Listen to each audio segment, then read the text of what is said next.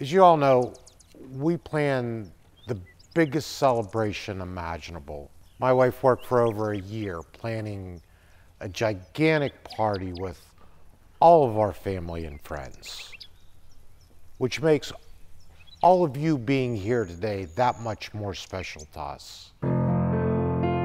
Your mother and I could never have imagined you acquiring the success that you have. And as proud as we are, that means nothing to us compared to the woman that you've become. I know this isn't how we all pictured today to happen, but I can't picture a more perfect occasion, surrounded by family, lifelong friends, and loved ones.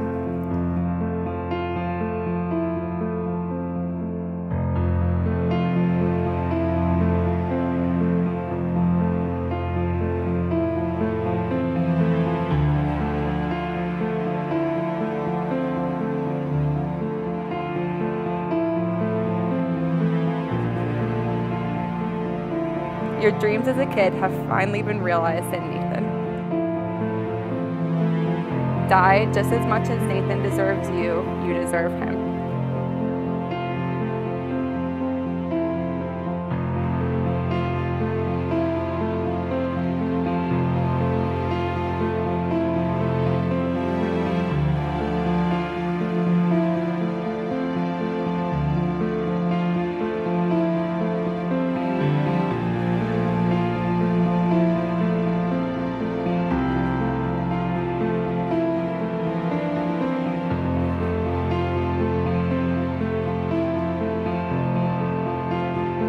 Do thou now also, O Master, our Lord and God, send down thy heavenly grace upon these thy servants, Nathan and Diana, and grant that this thy handmaid may in all things be pleasing unto her husband, and that this thy servant may love and cherish his wife, that they may live according to thy will.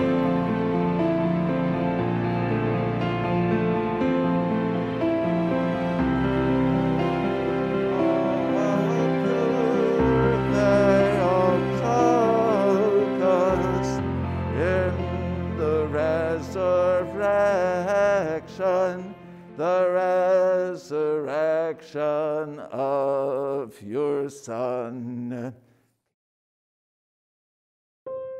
Have you, Nathan, a good, free, and unconstrained will, and a firm intention to take unto yourself to wife this woman, Diana, whom you see here before you? I have. Have you, Diana, a good, free, and unconstrained will, and a firm intention to take unto yourself to husband this man, Nathan, whom you see here before you? I have. For the servant of God, Nathan, and for the handmaid of God, Diana, who now plight each other their troth, and for their salvation, let us pray to the Lord, that he will send down upon them perfect and peaceful love and his help. Let us pray to the Lord, that he will preserve them in oneness of mind and in steadfastness of faith. Let us pray to the Lord, that he will bless them with a blameless life. Let us pray to the Lord, that the Lord our God will grant unto them an honorable marriage. Let us pray to the Lord. O Lord our God, who hast espoused the church as a pure virgin from among the Gentiles, bless this betrothal and unite and preserve these thy servants in peace and oneness of mind. For unto thee are due all glory, honor, and worship, to the Father, and to the Son, and to the Holy Spirit, now and ever, and unto ages of ages. The servant of God, Nathan, is betrothed unto the handmaiden of God, Diana, in the name of the Father, and of the Son, and of the Holy Spirit. The servant of God, Nathan, is betrothed unto the handmaid of God, Diana, in the name of the Father, and of the Son, and of the Holy Spirit. The servant of God, Nathan, is betrothed unto the handmaid of God, Diana, in the name of the Father, and of the Son, and of the Holy Spirit. handmaid of God, Diana, is betrothed unto the servant of God, Nathan, in the name of the Father, and of the Son, and of the Holy Spirit. The handmaid of God, Diana, is betrothed unto the servant of God, Nathan, in the name of the Father, and of the Son, and of the Holy Spirit. The handmaid of God, Diana, is betrothed unto the servant of God, Nathan, in the name of the Father, and of the Son, and of the Holy Spirit. You may exchange the rings.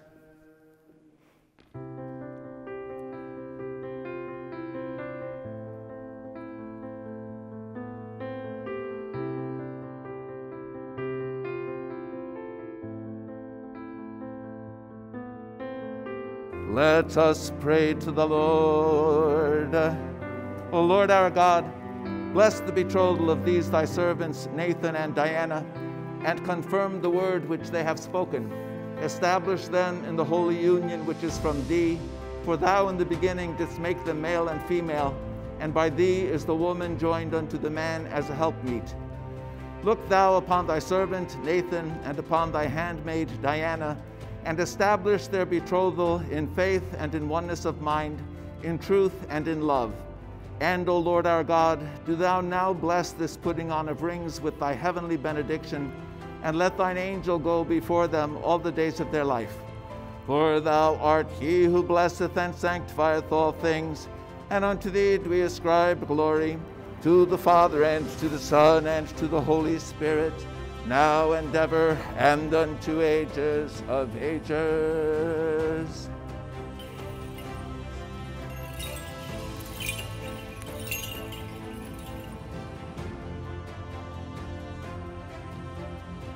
Bless them, O Lord our God, as thou didst bless Abraham and Sarah.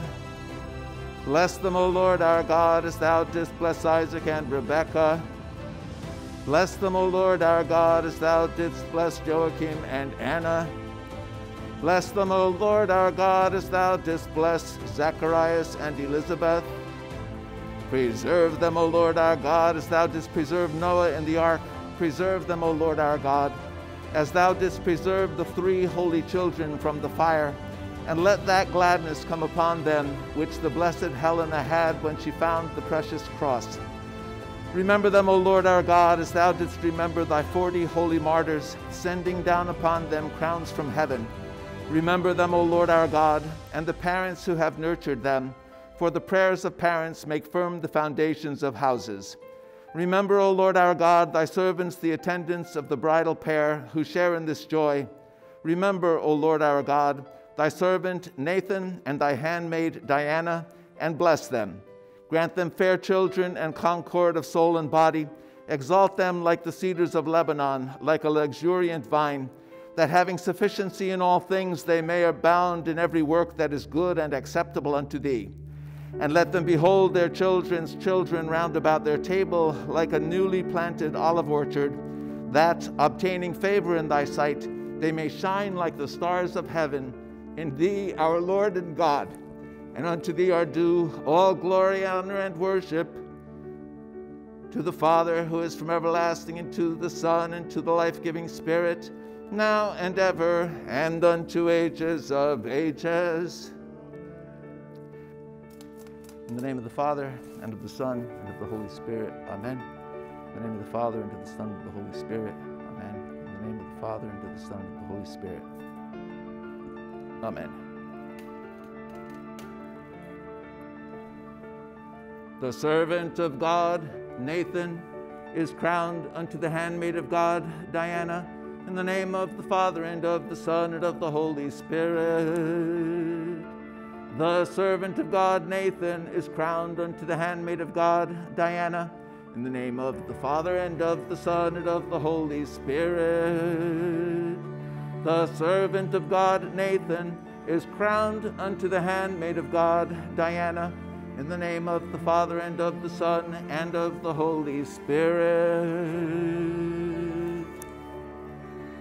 The handmaid of God, Diana, is crowned unto the servant of God, Nathan, in the name of the Father, and of the Son, and of the Holy Spirit. The handmaid of God, Diana, is crowned unto the servant of God, Nathan, in the name of the Father, and of the Son, and of the Holy Spirit. The handmaid of God, Diana, is crowned unto the servant of God, Nathan, in the name of the Father, and of the Son, and of the Holy Spirit. O Lord our God, crown them with glory and with honor. O Lord our God, crown them with glory and honor. O Lord our God, crown them with glory and with honor.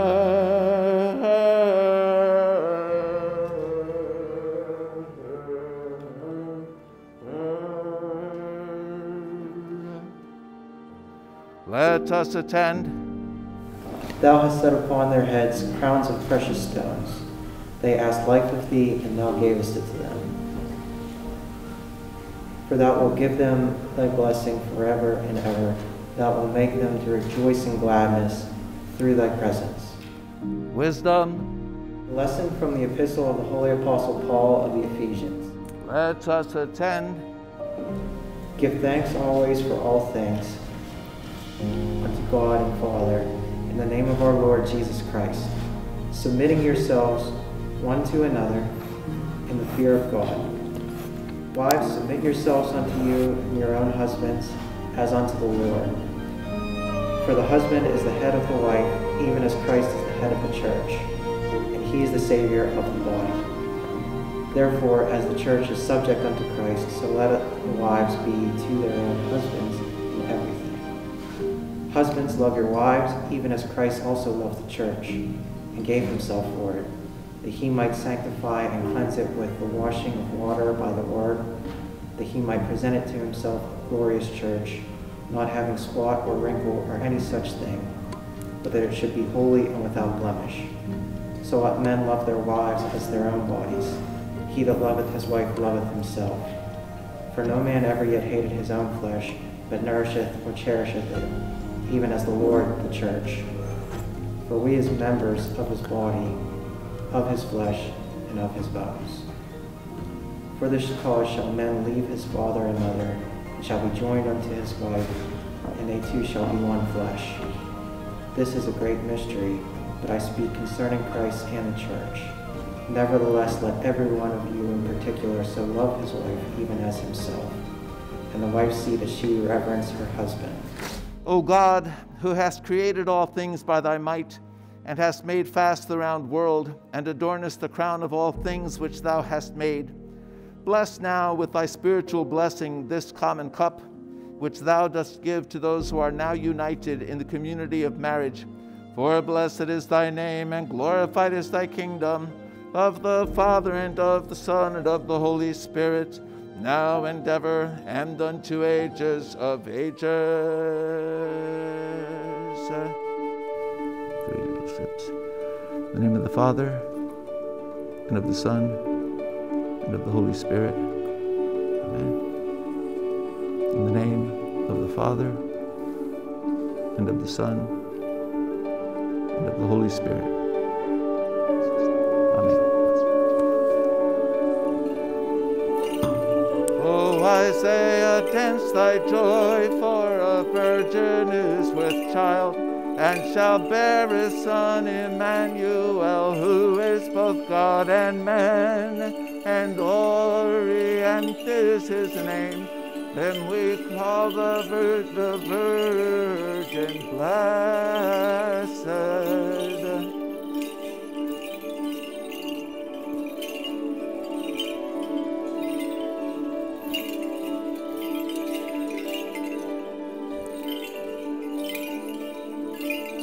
Ye holy martyrs who have fought the good fight and have received your crowns, Entreat ye the Lord, that he will have mercy on our souls. Glory to thee, O Christ our God. The apostles boast, the martyrs joy, whose preaching was the consubstantial Trinity.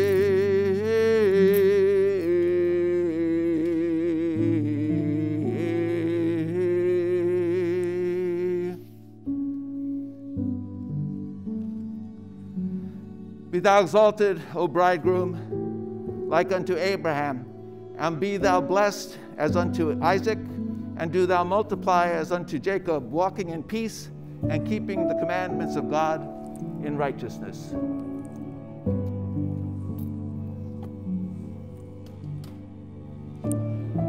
And thou, O bride, be thou exalted like unto Sarah, and exalt thou like unto Rebekah, and do thou multiply as unto Rachel, and rejoice thou in thy husband, fulfilling the conditions of the law, for so it is well-pleasing to God. Christ is risen. So, thank God we have made it to the end relatively in one piece. I know that one of my distractions was that I'm wired, I'm mic'd. The times of these live streaming days, people have commented how they never really pay attention that much to the words when they're in church. Because when we're in church, we get to watch all kinds of things. We get to watch the movement of people. We get to hear certain kinds of things. We get babies crying, and we get people walking in and out of the church. So there's many things that distract us from the central part of what we're doing here, which is to come and pay attention and listen to the Word of God. And so I know that for myself, just today, as I'm praying these prayers, and weddings are always wonderful in this kind of a way, but today I was a little bit more able to just be kind of calm and slow and relaxed, because it didn't feel quite as though we were putting on a show, And it's always the case almost that, man, when I hit that prayer that says that they may shine like the stars of heaven. What a beautiful and glorious and miraculous and large kind of image that is. Because, it's not only in some kind of poetic way that is used, that we are that kind of big. That we, when we talk about what a human being is in God's image and likeness, we're made to share in all that is God's by His nature. We get to share in by His grace.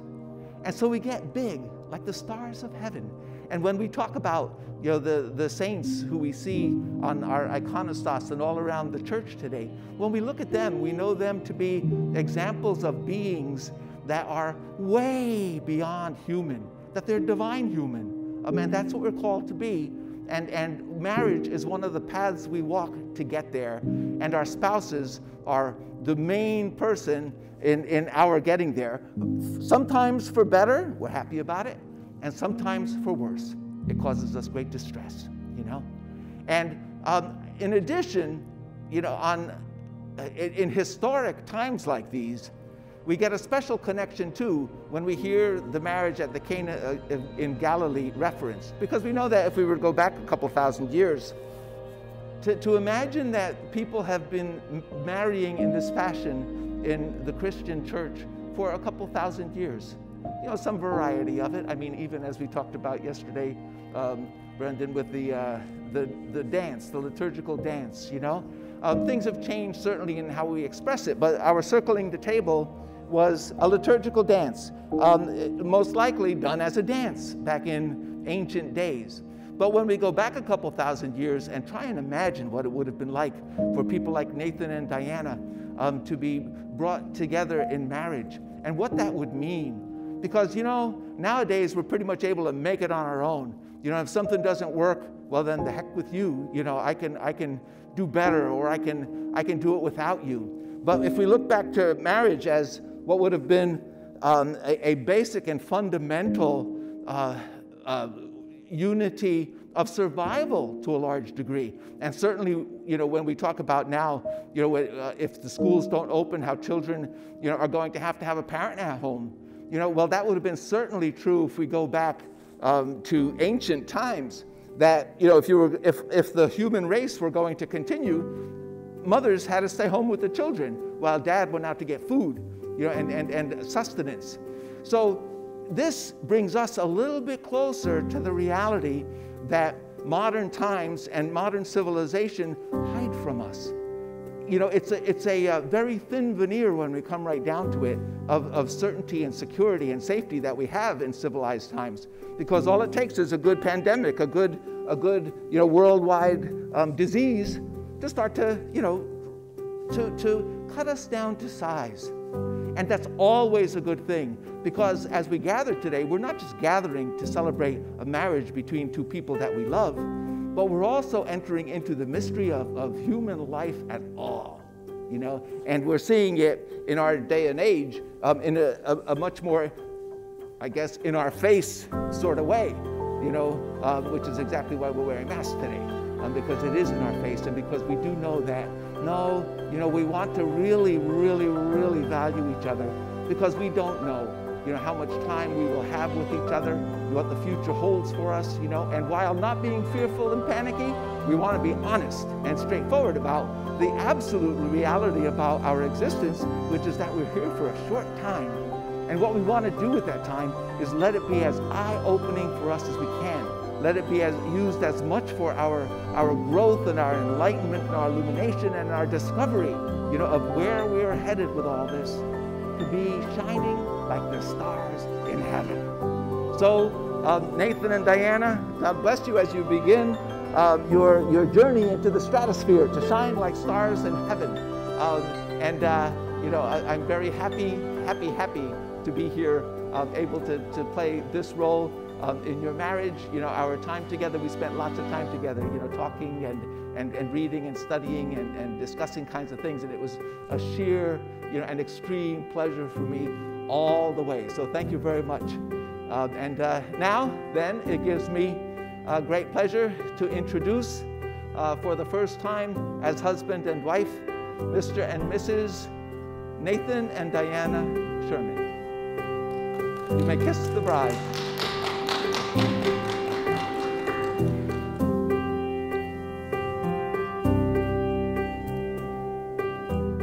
God grant you many years. God grant you many years. God grant you many, many years. We've been blessed with such wonderful children, and we couldn't possibly be prouder of all of your academic and professional accomplishments. I know we've always told you that's what you're supposed to do. But in that regard, your mother and I could never have imagined you acquiring the success that you have. And as proud as we are, that means nothing to us compared to the woman that you've become. The morals that you have, the love for other people, the understanding, the person that you've become makes us prouder than anything in the world. And we don't think you could have possibly picked a better match than Nathan. Nathan, we couldn't be happier that Diana's a part of your family and you're a part of our family. Thank you.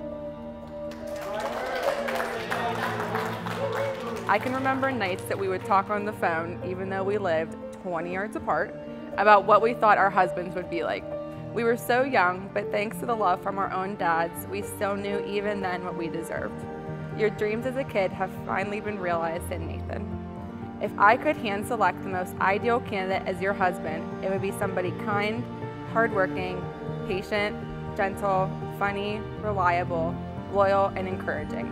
I would search the whole world to find you that man, but luckily, I didn't have to because you found him in Greensburg, Pennsylvania. I could not dream of a better husband for Di.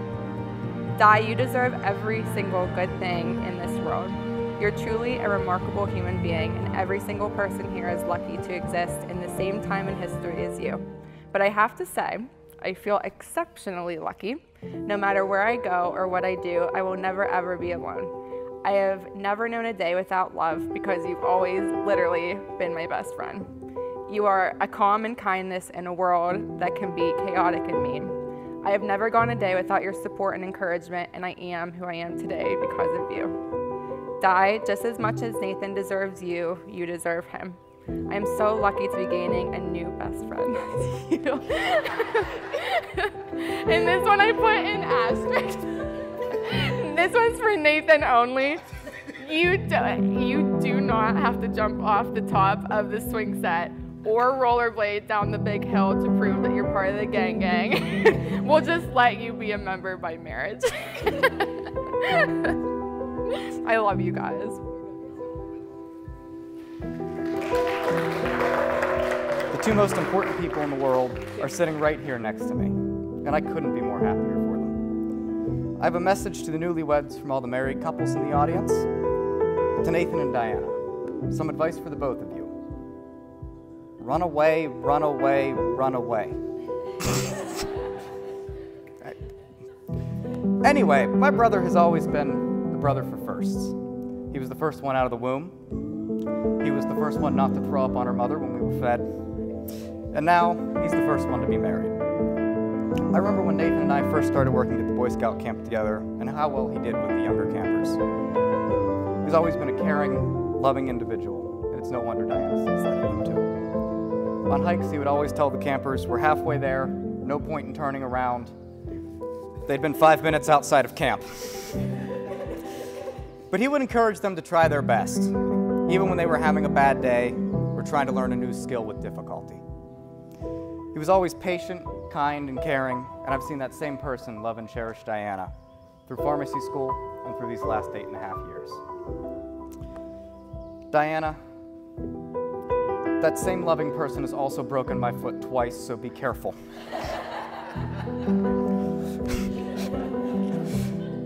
My brother's taken me around Pittsburgh. He's taken me to pit football games and tailgates, and he's gotten me out of my comfort zone, and I can't thank him enough for that. He's truly the brother I'd never asked for, and the friend I always needed. Whether it's grilling dogs at the tailgate or coming up with answers for your buddies at Jeans and Trivia Night, he's always been a team player, and we're all very happy to see you now on Team Diana. Diana, please put your left hand on the table. Nathan, please put your right hand on top of your new brides. Nathan and Diana, you've known each other since middle school, if not elementary school, and you've been together since junior year of high school? I remember when Nathan and Diana first started dating, when you asked her to be your girlfriend and you said yes. I want you to sit here now and cherish that moment. I also want you to cherish this moment and realize with your hand on top of your new wife's that this is the last time you will have the upper hand for more than 30 seconds in your relationship. You can let go now. Diana, you look absolutely stunning this afternoon, and I'm so happy my brother is getting the privilege to marry you. He's truly found a wonderful person, partner, and soulmate. You're one of the smartest people I know, and the only advice I can give you is this. It's a long night of dancing, and Nathan has broken my foot twice. Be careful. Emily, you've done a fantastic job helping Diana throughout her life, and especially with today. From elementary school to adulthood, what you've done for Diana can't be measured or understated. Dan, you're a very lucky man to have her in your life. Nathan and Diana, I wish you the happiest marriage a couple could have. And to them, I propose a toast. To Nathan and Diana, here's to love, laughter, and your happily ever after. To the newest husband and wife, may you have the best of life. Cheers.